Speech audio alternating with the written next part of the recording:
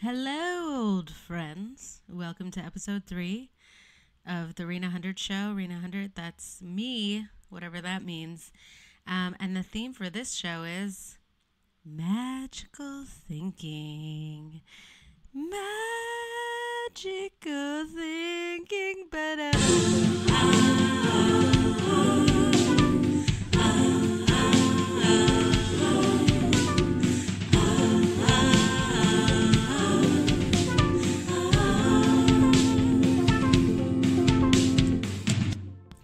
So, yeah, today is all about magic. What do we think about magic? How does magic help us in our lives? Should we have grown out of magic? Magic. But before I get to all that, this. If you really like our show, and by us, I mean me, you can contribute to our Patreon. The link to the Patreon is in our Instagram bio. Our Instagram is at the Rena 100 Show. Follow us on Instagram. Contribute if you can, or if you love this show that much. We'd love it, but we love you either way. And by we, I mean me. Me. All right, so magic. What is magic? It feels very Disney the way I'm hearing myself half say it right now. I guess Disney's kind of co-opted a lot of the modern basic elementary views on maybe like childhood framing of magic. I feel like a lot of our first exposures to the idea of magic is in cartoon, and it was either Disney or those other companies. But to me, magic is at a certain point, it's a choice of, as an adult, that was my alarm going off for my laundry. As an adult, magic is a choice that we make in our mind to ascribe to something that's happened coincidentally. Like, it's funny, like, once I had decided to make this podcast about magic, I was on a Zoom meeting and somebody was telling a story about cutting their finger, totally innocuous.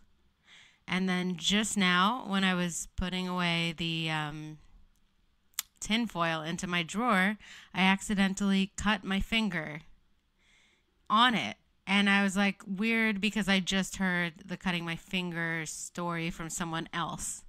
Now, if I'm in a more, if I'm deciding to ascribe magic to that coincidence, or if I'm feeling like the world is particularly magical that day, that could put me in a frame of mind of like, wow, today I'm really making things happen from being exposed to things. Or I guess living in LA, a lot of people think of their lives in a magical way, where like the word manifest gets thrown around a lot, where people feel like if I focus on something with the absence of fear, I can just kind of make it happen. And a lot of that comes from privilege. People who just have the privilege of having been able to make a lot of things happen in their lives that they wanted to happen. But some of it also, I don't know sometimes, because there are days and times in my life, and maybe it's just the particular chemical makeup of the way my brain and body and heart are functioning on that day, but there are definitely days where things do seem to just magically materialize in such a way, positively or negatively, depending how I'm feeling. If I'm feeling bad, things usually get worse. If I'm feeling good, things usually get better. So there is some kind of strange interplay between in our inner emotional world, and maybe it's just that it affects the way we react to things, and things aren't actually getting better or worse depending on how we feel. But maybe they are. I mean, because the deeper your interaction becomes with the world around you, like let's say the natural world, even the man-made world, the more magical and illuminated everything kind of becomes once you start really deeply paying attention to it. And of course, it takes a certain amount of restful clarity to get into a place where you can see the world as magical, and the fact that all of us are alive as being a miracle. Like that takes a certain time off from the drudgery of your day to day. And maybe that's part of why people potentially feel more magical on vacation. But once you get into a mind frame, well, let me give you an example. So there was a summer when I was in college where for credit, we went on a trip to Newfoundland, and I happened to have a little bit of money in the bank, and me and a friend of mine decided not to go back with the car that was supposed to drive us back home to Montreal, and we decided to just hitchhike our way around the East Coast and rely on the kindness of strangers and just be, happy, free 22-year-olds in the world, peak energy, peak emotions. There was a lot going on that summer. But because I was in such a special, kind of restful yet energetic and emotionally positive place, I found myself interacting with the natural world in a very new way, where I found that by the end of the summer, if I took time and I wasn't doing any hallucinogenics or hard drugs, but I found that if I took time with a plant, I could pick one plant, look into the plant, let's say a flower, look into the flower, and I'd go through a long, several roads in my mind of wanting to connect to the flower, wanting to let the flower in, wanting to really internalize the fact that the flower was alive. And I'd go through several steps. And the final last step before I could really connect with the life of that plant was doubt that the connection was even possible. And then as soon as that doubt was removed, I swear to you, and this could have been my imagination, and of course magic and imagination, very linked. But as soon as the doubt was removed, I swear I could feel the life force of that plant, and I could feel it perceiving me the way I was perceiving it. And there was some kind of connective force between my perception and its life force. So is that magical thinking? Is it real? Is it not real? Is anything real? We can't prove that anything's... in theory, everything's just some kind of imaginary, magical land around us. And inside, too, we can't prove any of it. So everything really is magical. But if we're not thinking about it in a magical way, then it doesn't come across as magical. So on the subject of magic, I did have the opportunity to go see some magicians perform this year with a friend of mine at this place called the Magic Castle in LA.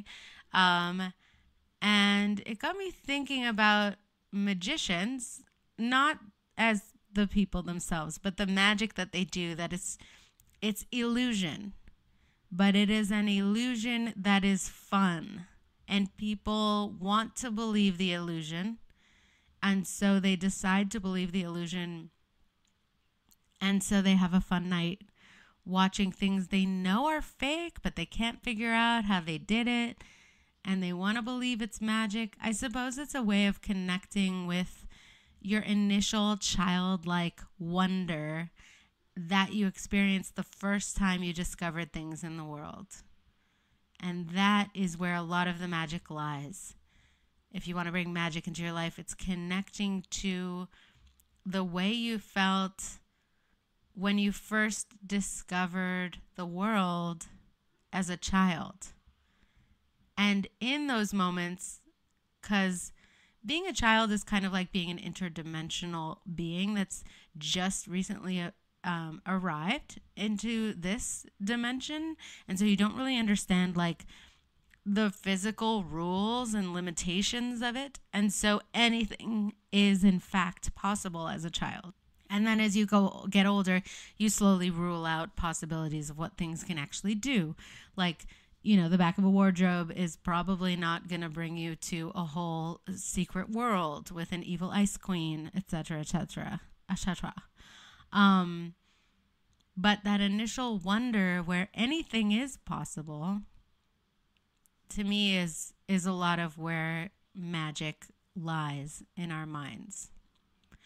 And jumping off point from there, it's also that frame of mind that allows us to see more possibilities than maybe we've been allowing ourselves to see, to new roads in our lives. And connecting to that initial magical thinking could be a really positive thing, because maybe in your process of growing up, you've closed off more possibilities than you needed to, perhaps in an effort to stay sane and safe. But maybe opening up that door just a little creak could show you ways you could improve your life that you thought weren't available to you, when in fact they are. Thinking of your life as magical takes a certain amount of detachment from it and from the outcome, to where you're thinking of your life as a fun thing that's sort of malleable, that you can play with like Play-Doh. Like, I can play with my life in this fun way where it's magical. I hope you understand what I'm saying. So it's like when you're like, my life is magical and I'm going to play with that and I'm going to see what comes with it. To me, that's almost like thinking of your life more like a game. Which always scares me a little bit, because I've assumed that that's how sociopaths think about their life. Like, so you don't want to be detached to the point where you're disassociated and you put everything that's happening on a lower rung than your own selfish wants. But I think a certain level of detachment can be, I wonder, is it a coping mechanism to detach and have fun with it? Is it because I can't actually handle being intimately, emotionally involved in all the circumstances in my life? Or is it a healthy kind of Buddhist thing of just like, I am the witness and I'm witnessing my life, but I'm not necessarily at the very edge of the interaction of it, the sharp inflective point. So I wonder about this. This is something I wonder about often, a lot of the time.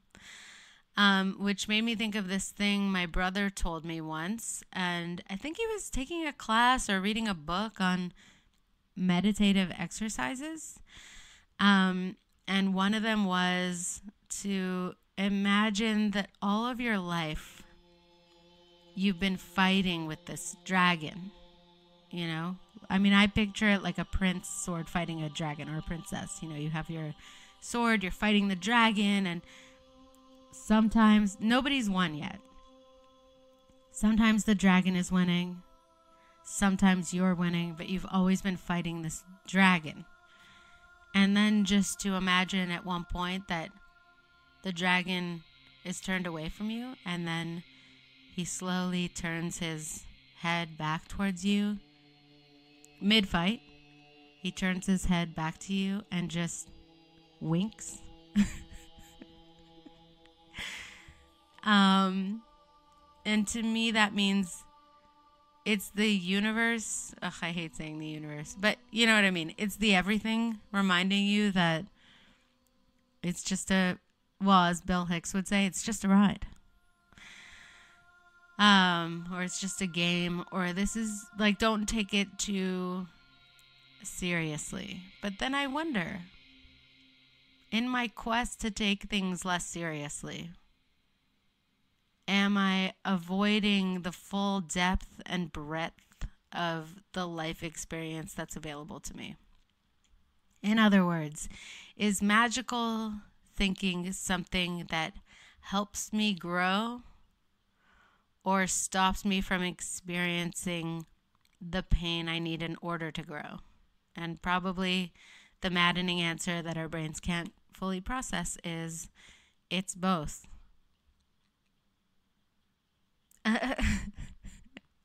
All right. So I'm going to end this episode with a little recording just for fun, just to lighten the mood after all that contemplative babbling, of a song that I improvised in Portland about, well, you'll see. Anyway, thank you so much for tuning in. It's been nice to talk, and I hope you're having a great Sunday. So, does anybody have a longing for a song to be about something? Giraffe. Giraffe? Yeah. Okay. What's your personal connection to giraffes? The amblingness of it all. All the angles. Yeah, the ankles. Yeah. The ankles on a giraffe. The amblingness. Can you expand a little bit? Sometimes when I move, I feel very awkward the way that a giraffe would move. The whole thing just seems like a chair that came to life, and none of it seems fluid.